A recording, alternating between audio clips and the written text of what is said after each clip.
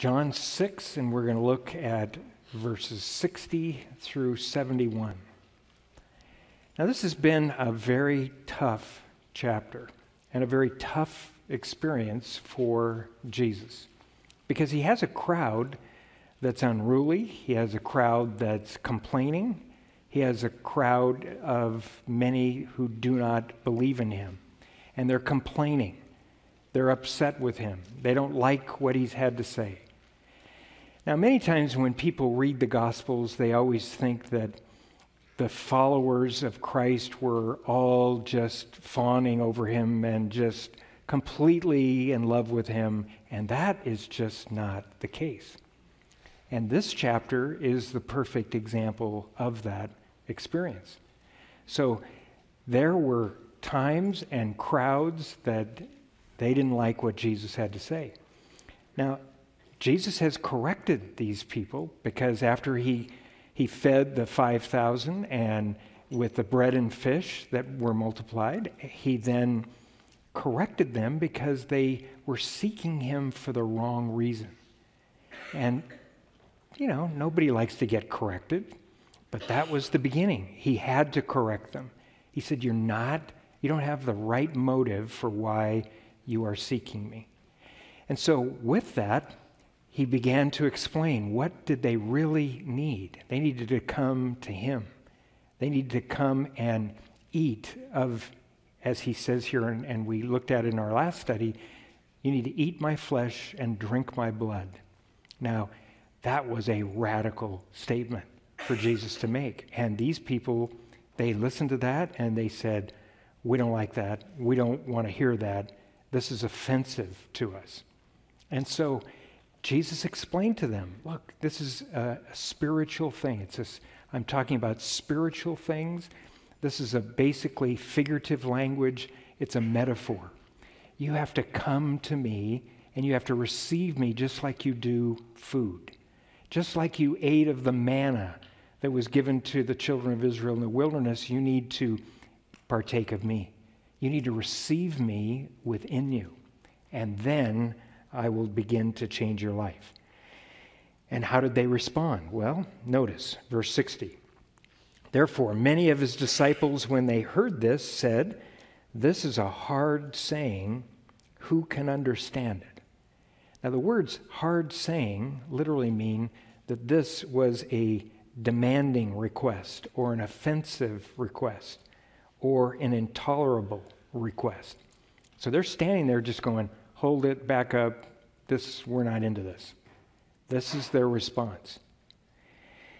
And then verse 61, when Jesus knew in himself that his disciples complained about this, he said to them, does this offend you? What then if you should see the Son of Man ascend where he was before? It is the Spirit who gives life.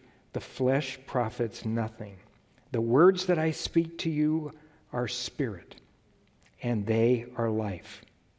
But there are some of you who do not believe, referring to their willful decision to not believe in him. For Jesus knew from the beginning who they were who did not believe and who would betray him. And he said, therefore, I have said to you that no one can come to me unless it has been granted to him by my Father. From that time, many of his disciples went back, or literally went away, and walked with him no more. So they said, we're done with you, Jesus. Verse 67, then Jesus said to the 12, do you also want to go away?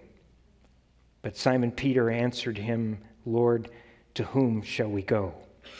You have the words of eternal life.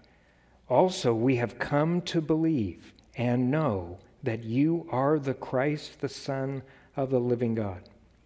Jesus answered them, did I not choose you, the 12? And one of you is a devil. He spoke of Judas Iscariot, the son of Simon, for it was he who would betray him, being one of the 12. So what I want to talk to you about this morning is why people reject the Lord. This is a classic passage of Scripture that deals with this subject. And it deals with it, I think, very effectively. It basically hits all of the high points of this issue that you want to understand. So why do people reject him? Why do people reject Christ?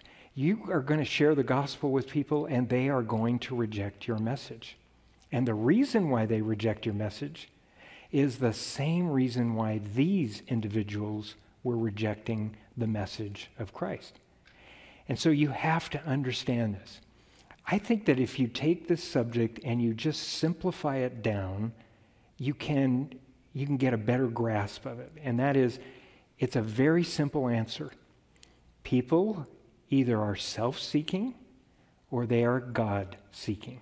That's it. That's the only two options that you have. Let me show you this in the Scripture. In Romans chapter 2, verses 6 through 8, Paul teaches that God will render to each one according to his deeds, eternal life to those who by patient continuance in doing good seek what? Seek for glory, honor, and immortality. And God is the only one who has glory, honor, and immortality. But to those who are self-seeking and do not obey the truth, but obey unrighteousness, indignation, and wrath. So basically, Paul just says, look, you got two options, two groups of people. One person is seeking self. They're self-seeking.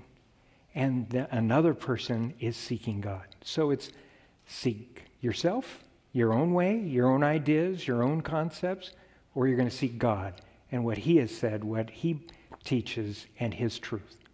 So those are the only two options. Now, when you read the Gospels, you come to the conclusion that Jesus would never allow people to remain neutral. He would never allow them to stay in a place of indecision, because he told them very clearly, if you're not with me, you are against me. Matthew 12:30. He who is not with me is against me, and he who does not gather with me scatters abroad. So Jesus made that statement over and over again in many different ways and different forms. He said, you either trust in mammon or you trust in God. Those are your only options, self-seeking or God-seeking. And so this simplifies it all down. It's all according to what I want, what I believe, what I think, what I want to do, or it's what he has declared, what he has commanded me to do, and his truth. Those are your two options. And so this is an issue that I think if you simplify it down to this reasoning, you get it, and you can remember it so that you can point this out to individuals you speak to. Because when somebody rejects the Lord, you want to be able to determine, why are they rejecting him? There's something that is causing them to reject him. So what is it? So you can address that specific issue. Now, there are basically 5 simple issues and things that you need to look for when you're speaking to someone and they're rejecting the Lord. You want to ask them what they believe about God, the nature and the character of God. Do they believe God exists? If they believe God exists, what is God like? Because that's a whole area, a subject matter that you need to understand. And so, is God an exalted man or is God spirit? The Bible declares he is spirit, and he's not an exalted man. You shouldn't see him as some man on a throne, exalted in the heavens, because that's not who he is. And so he is a spirit. The scripture says that the heavens of heaven cannot contain him, that the heavens are his tabernacle. I mean, this is our tabernacle, but the heavens 25 billion light years in diameter are his tabernacle. That's where he dwells. So he's not going to conform himself to some little spot on some little throne somewhere in the universe. So it's really an important thing to understand who is God. The second issue is who is Jesus? And when you consider that subject, who is Jesus? Is he a man? Is he a prophet? Is he a great teacher? Or is he God come in human flesh? Which is he? So many times people stumble over the fact of who Jesus is. The third thing is sin. When people stumble and they reject the gospel, many times there is a specific sin. I don't want to stop this, so I'm not in. I am willing to repent of anything and everything in my life and obey his truth because I'm seeking glory and immortality. I'm seeking God. Then I'll do whatever he tells me to do. Righteousness is the fourth one. You see, sin is what I'm not supposed to do. Righteousness is what I am supposed to do, what I'm called to do, what I'm commanded to do. And so people struggle in these areas. And then last is the issue of judgment. Many times, there's a whole pseudo-Christian cult that started out of their leader saying, I don't believe in hell. I don't believe that there is judgment to come. And that's where the Jehovah's Witnesses came from. And they, in addition, rejected who is Jesus.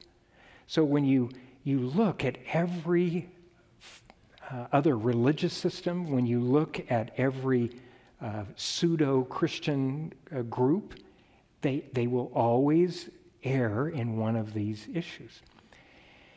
When you look at the issue of Hinduism, you can worship anything, whatever you want. Anything you want to worship, you can worship. And Jesus and his position as God, supreme over all, is rejected. When you look at Islam, the very same thing is true. Jesus is rejected as God in favor of the moon god, Allah. Now, this is the reason why on most flags of Muslim countries you will see a little half moon or a little crescent moon, because that is the God that they are serving. Allah was one of the 360 gods that were in the Kaaba in the 6th century.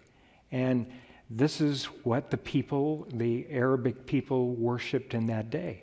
And what Muhammad did was he just came in and he said, I've had a revelation that Allah is the only true God, and we're getting rid of all the rest of these gods. So they worship the moon god instead of the true and living God. So it's a very important thing. If you look at, as I mentioned, Jehovah's Witnesses, they reject God. They reject Jesus as God. And they reject the scriptures, so they've translated their own scriptures. They've changed the scripture to fit their own beliefs. And then if you look at Mormonism, they do the same thing. They have rejected Jesus as God because they believe that you can become a god just like Adam was a god, or any of their other leaders became gods. So why do people do that? Why do people change the scripture and change these fundamental belief issues that are clearly taught in the scripture? It's because of this. It's the same reason. It's self versus God. I don't like what I see, so I am going to change him into an image made like to me. You see, he's going to be a God that I make up. Have you ever heard people say to you, well, if I were God, I wouldn't do that. And I don't think that should happen. Or I don't think he should do that. And so what they've done is they're forming their own God after their own image. Now this is what Paul said would take place in those who reject the truth. in Romans chapter 1, verse 21 through 23. He says, those who reject the truth, he says, although they knew God, they did not glorify him as God, nor were thankful, but became futile in their thoughts, and their foolish hearts were darkened. Professing to be wise, they became fools. And what? They changed the glory of the incorruptible God into an image made like corruptible man, or birds, or four-footed beasts, and creeping things. So in other words, we make either God to be some exalted man that I think he should be, or I make him into an idol. You can go to India today and you can see all manner of four-footed beasts and creeping things that are worshipped. And so it's exactly as the scripture declares. So this is the fundamental reason why people reject him and turn from him. So you have to just remember this. Either you are changed by God, or you will change God. You will change his word. You will change his truth. Again, I've seen this happen so many times with individuals that I have ministered to.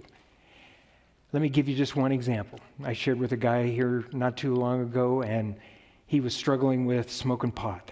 And he said, it's just, I just can't believe that God would not want me to get high. And I said, well, I showed him all the scriptures. I said, this is where the scripture teaches that he doesn't want you to get high. He wants you to have a relationship with him that will satisfy the reason why you're getting high. And he said, yes, so great, okay, yeah. And then I saw him a couple months later, didn't see him again for a while, and he said, well, I said, how you doing? And he said, well, I've come to realize that God said all of the herbs of the field are good and for food, and I think that God is okay with me getting high. And I said, well, first read the scripture. It says all these seed-bearing herbs are good for food, not smoke. And so there's a big difference there. But the issue is the individual changed God into his own image instead of yielding to what God declared.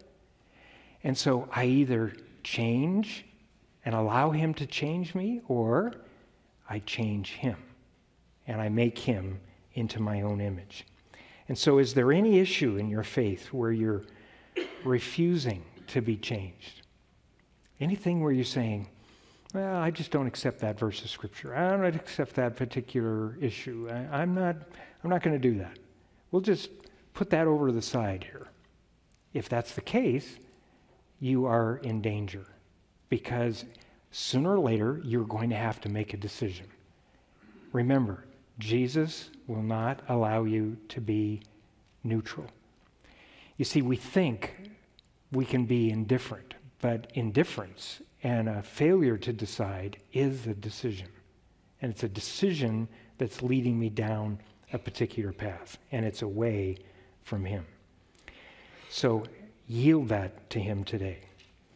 Now, what does Jesus attempt to do with these people that are rejecting him, that are saying, you are offensive, what you're saying is offensive, it's intolerable, I'm not going for it? What does Jesus do to them? Does he say, see you later? No. He said, what does he do? He seeks to determine what is offending them, and then he begins to persuade them. He's trying to encourage them to follow him. Notice how he does that. Verse 61 there at the end, he says, does this offend you? Does this stumble you, what I've said? And he wants them to respond and say, yes, this specific thing is what is stumbling me. That's why you have to understand those general areas that stumble people so that you can then minister to them. And then he says in verse 62, what then if you should see the Son of Man ascend where he was before? So if this stumbles you that I've told you, you have to partake of me, just like your fathers partook of the manna, what are you going to do when you don't see me anymore? When I'm not right here, when I'm not doing what I'm doing right now, and that is talking to you face to face, what are you going to do then? Now, this is a great question because it, again, is another issue that people struggle with. When they don't hear from the Lord, when they don't feel something, they don't get that little tingle down their back that they had in their last service, or maybe the Lord is asking them to turn from something and they're fighting with Him, then all of a sudden there's a problem. And that is what turns that individual and their thinking away from the Lord.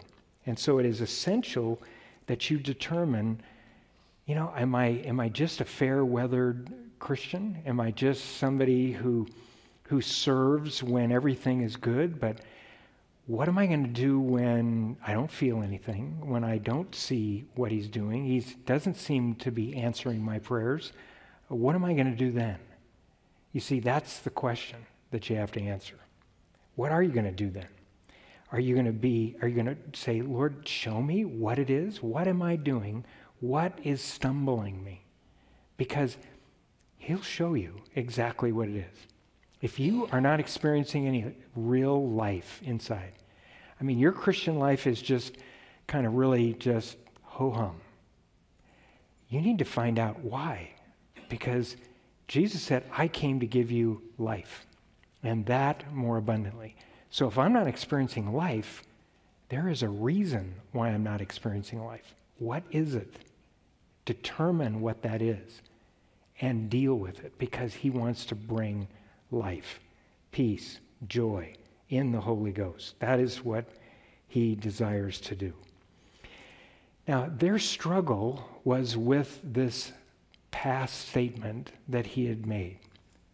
He told them, you have to eat of my flesh, drink of my blood. And this bothered them. They just said, this is intolerable. We can't go this far. Completely misunderstanding what He was saying. This is why Jesus said in verse 63, it is the Spirit who gives life. The flesh profits nothing. In other words, He's saying, I'm not talking about physically, fleshly eating my body. And then He says it plainly again, the words that I speak to you are spirit, and they are life. So I'm talking about spiritual things, because spiritual things are what brings life to you. So nothing in the physical will ever bring life. Nothing in the physical realm can give you the life that He promises.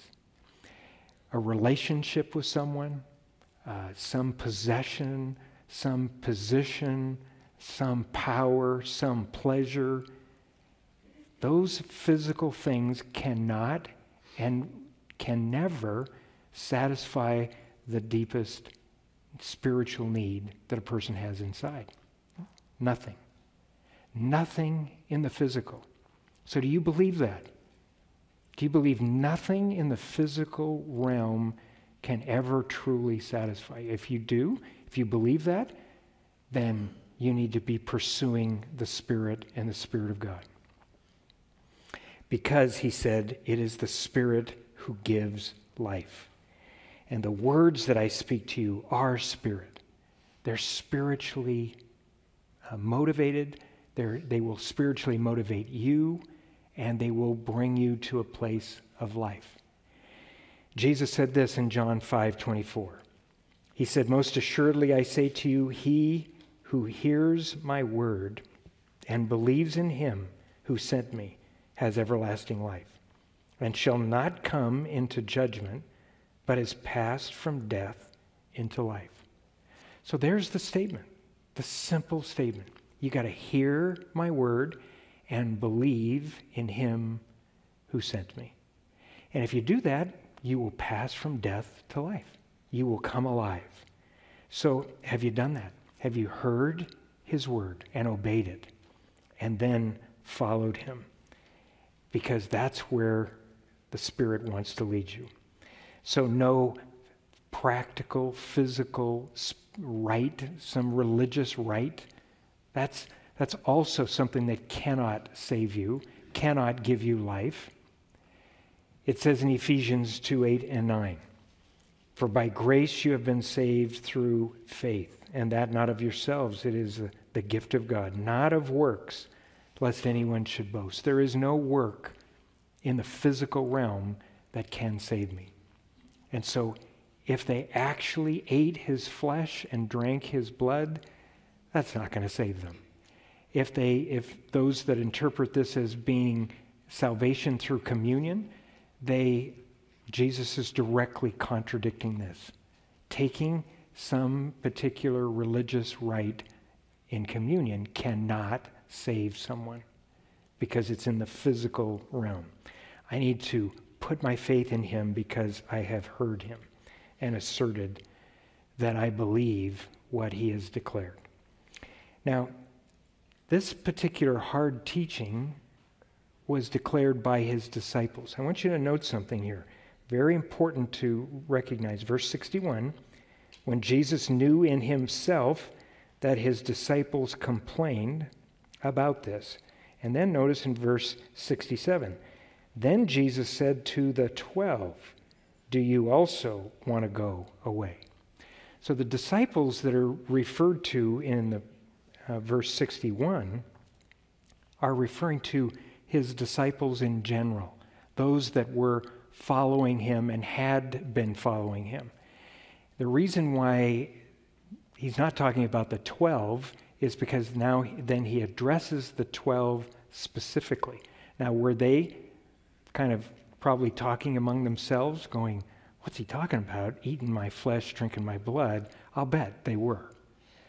But he's talking, the people that are the general followers are the ones that he is referring to, that John is referring to as his disciples. And so this is an essential thing to see. These are the individuals who are struggling. Now, notice that Jesus restates to them again why they do not believe. Now, this is important. This is the third time Jesus has made this same statement, just a little different, but he says the same thing to them. He knows that there are people who don't believe in him. He knows that there are people who are offended by him and what he has said. And then he says, verse 65, "Therefore I have said to you that no one can come to me unless it has been granted to him by my Father." No one. No one can come to me. So why is Jesus saying this again to them? Because he's restating his point. He's not changing his message. He is just restating his message and saying to them, look, if you truly want to follow me, if you have any inkling of faith within you, you've got to recognize that I'm the author and the finisher of your faith. I'm the author and the finisher of everything in your life. I'm the one who has pursued you. This is why God sent his Son, because the gap between man and God is too great of a gap. There isn't anything in the physical realm I can do to bridge that gap. It is only Christ. Billy Graham in his 4 Spiritual Laws has probably one of the best illustrations of this. There are 2 cliffs. There is a great gulf fixed between the 2. And there is no way for man to get to God. No way. So God came to man. He came to this earth. And the cross is the bridge over which man can come to know God and to know Christ, his Son. And so Jesus here is just declaring again to them, salvation begins with a sovereign act of God. He is the one who initiates. God initiates all of our salvation. He is the one who pursued you. He pursued me. I could have cared less. And there is no way for me to have found him. He found me. And so Jesus is making that absolutely clear here. But men respond. Men must respond. That is why in John 6:64 here, Jesus knew from the beginning who they were who did not believe and who would betray him. So he's placing, again, the responsibility upon men that choose not to believe. So Jesus is teaching sovereignty, the sovereignty of God, and in salvation, and he's teaching that man must respond.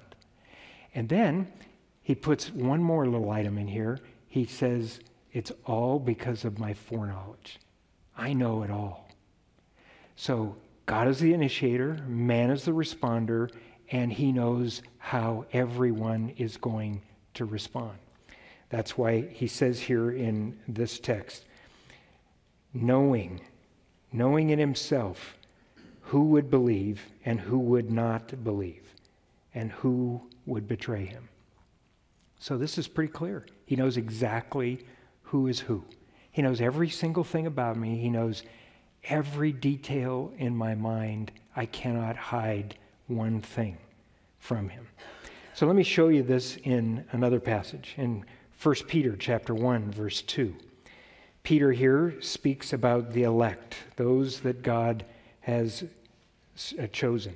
He says, according to the foreknowledge of God the Father, in sanctification of the Spirit, for obedience. So there are three very critical points that are essential to understand. So he is the one who has the foreknowledge, and he reaches forth to me. And I respond, and that is where the sanctification of the Holy Spirit takes place. You see, only that sanctification of the Spirit takes place in a person who believes.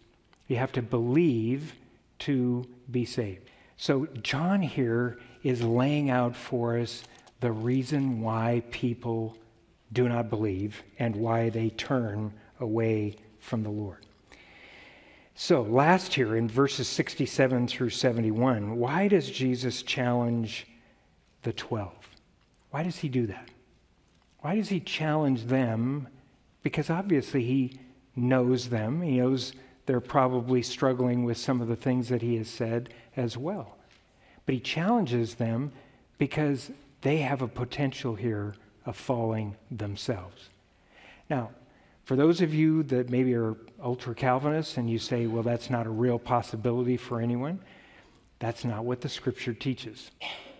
In 1 Corinthians 10:12, it says very clearly, Paul said, therefore let him who thinks he stands take heed lest he fall.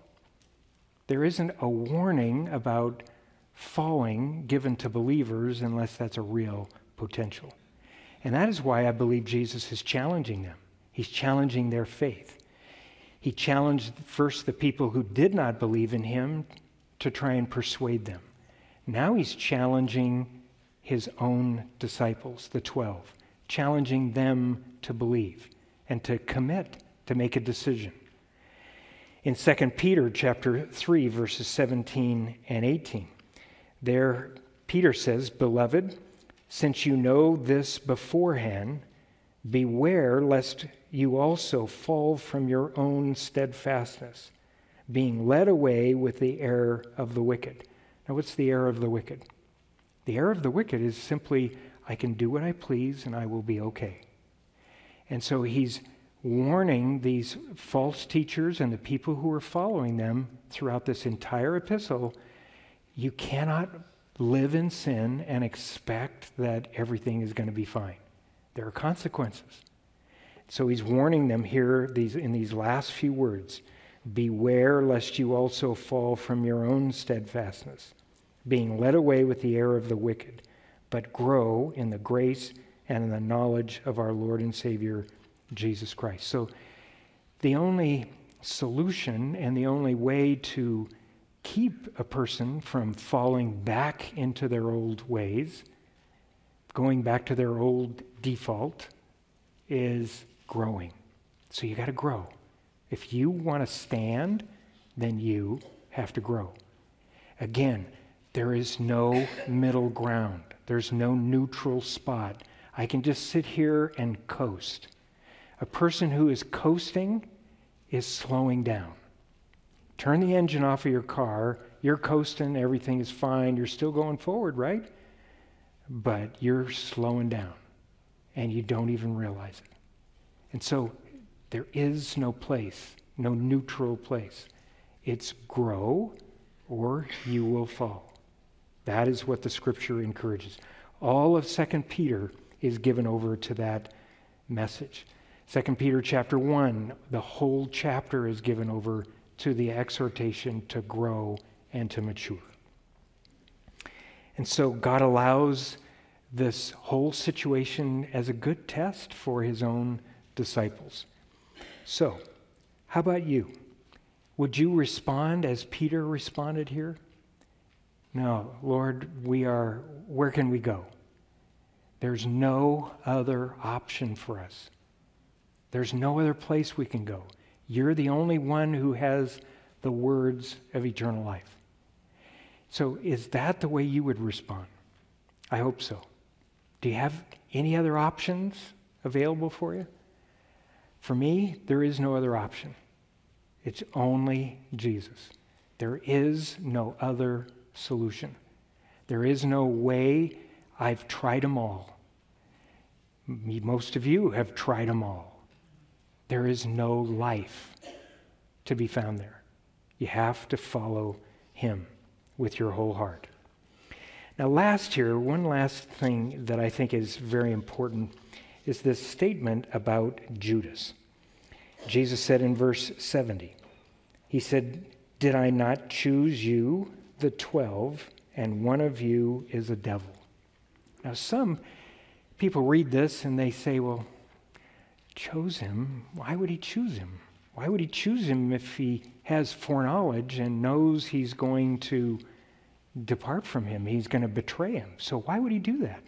That just seems so cockeyed. That seems so crazy. Why would anybody do such a thing? And yet, I think it reveals the true love of God. It reveals the opportunity that God gives to every single man. And this is what God gives to this man, Judas. So the question you have to answer is, was Judas a betrayer when Jesus chose him? Or did he become a betrayer after Jesus chose him? Which is it? I think it's the latter. I think he became a betrayer. Why do I believe that? Well, because of what the Scripture teaches. Let me read to you these passages. John 12, verse 4. It says, "But one of his disciples, Judas Iscariot, Simon's son, who would betray him, said." Now, the tense of the verb here and in these next two passages I'm about to read to you, they are not the past tense. He already was a betrayer. The tense of these verbs are all showing that it is a process that is taking place. Who would betray him? Describing a process. And then you see the process. John 13:2. It says, "The supper being ended, the devil having put into the heart of Judas Iscariot, Simon's son, to betray him." So why was Judas's heart even open to betraying him? Well, the Scripture tells us one other little detail, and that was that Judas held the purse, and he was pilfering out of the purse. So he was stealing money. Now, what do you have to do in your heart to steal money like that and kind of keep it from everybody else? Oh, you've got to harden yourself. And it's a willful decision every single time he does it. And then, what else was going through his mind? The Scripture doesn't tell us. But I'll bet you there was a whole bunch of other stuff going on inside his head. And we could speculate all day about that. But all I know is that this man was compromising his own faith, compromising his own conscience And that spells doom to anyone. Anyone. And so then in John 13:27, it says, now after the piece of bread, Satan entered him. Then Jesus said to him, what you do, do quickly. So I believe that this was a process that this man went through. It was a process long after Jesus chose him and drew him and asked him to follow him. It was a process just like the process that was taking place with these disciples that are now turning around and walking no more with him. The process of these people, they heard the message, they thought to themselves, hey, this sounds really cool. I think I'm going to believe. I think I'm going to follow him. And hey, really good benefit. He gives free bread and free fish. And so their hearts said, hey, this is a deal. This is a deal. I don't have to work anymore. I can just follow this guy and he's going to feed me and take care of me. And so their hearts began to change. And then when Jesus corrected them, they turned in their heart just a little bit more. When he really put it to them and said, this is what it means to follow me, they said, we're out of here. So just like the process they went through to reject him and become a rejecter of Christ, the same process takes place with Judas to ultimately betray him.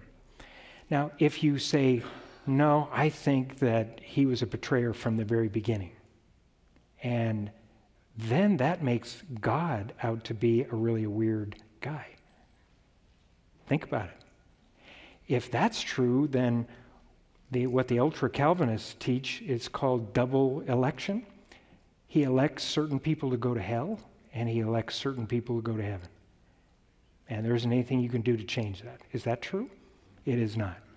That is not from the Scripture.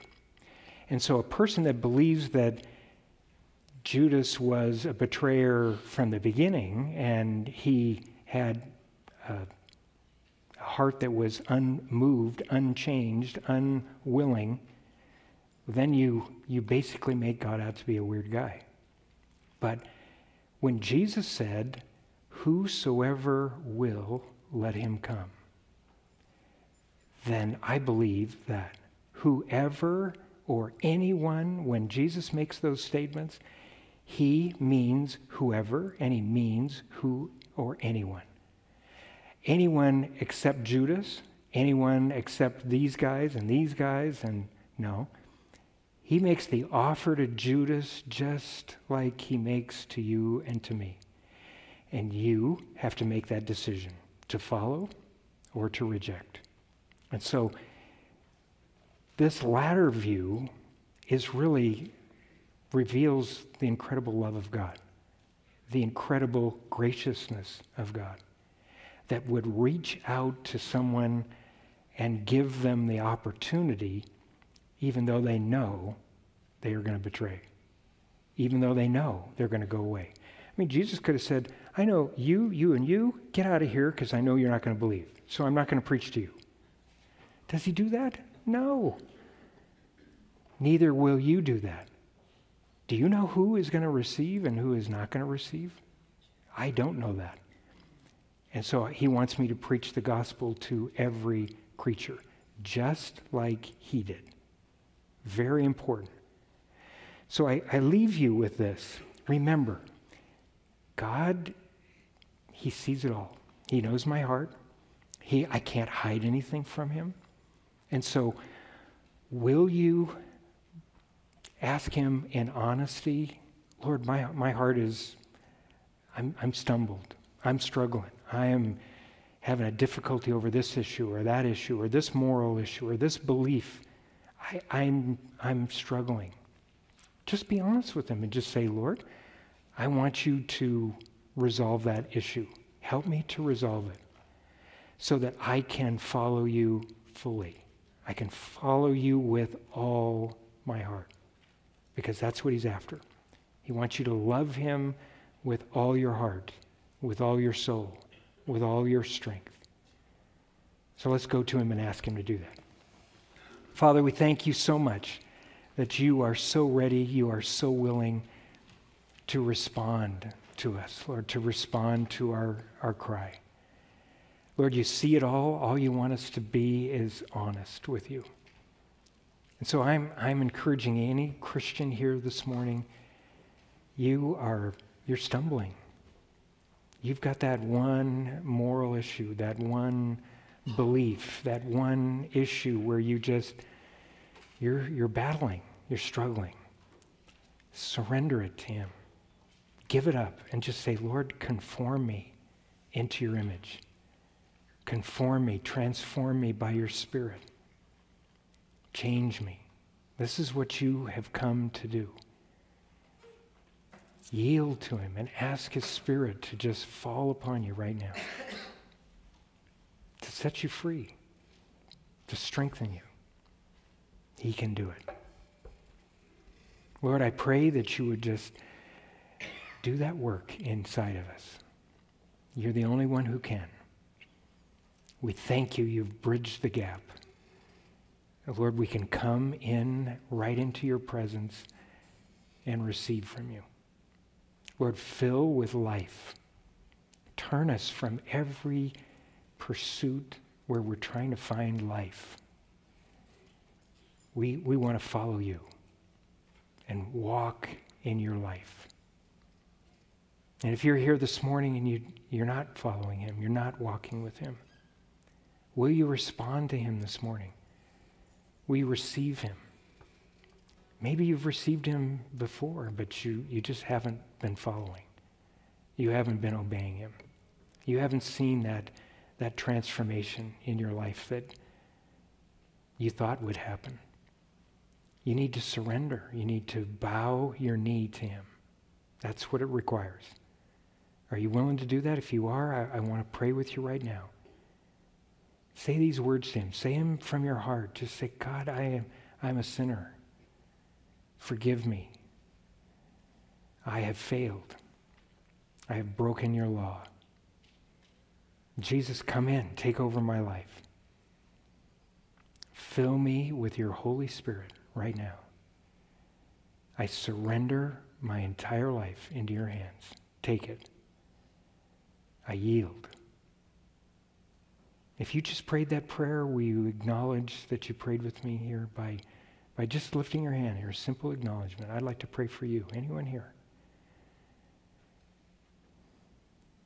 Father, we give you praise for your great grace that changes us, that transforms us. We give you praise, Lord, in Jesus' name. And we all said, amen.